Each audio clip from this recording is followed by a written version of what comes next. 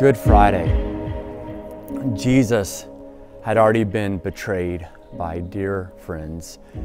He had already been beaten, and being weak from his beatings, he had already carried the cross to Golgotha, and now he is on the cross. And in Luke chapter 23, 44 and following, it says, "It was now about the 6th hour, and there was darkness over the whole land until the 9th hour.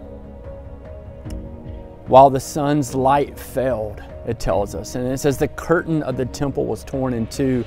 And then Jesus, calling out with a loud voice, said, "Father, into your hands I commit my spirit."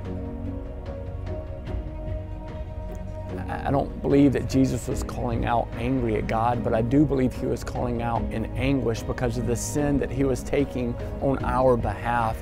And we need to know that. We need to remember in walking this journey, to the cross, but also to being able to celebrate the resurrection, we need to remember that Christ cried out to his heavenly Father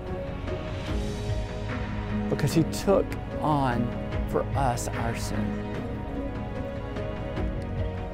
As we on this Good Friday are able to come and worship together to remember all that Christ has done, we need to sit and reflect upon all that Christ has accomplished on our behalf. The curtain tore. The world became dark so that you and I could experience the love and the grace and the forgiveness of a mighty God. Let's walk this journey together. And then afterwards, let's go tell the world what he's done.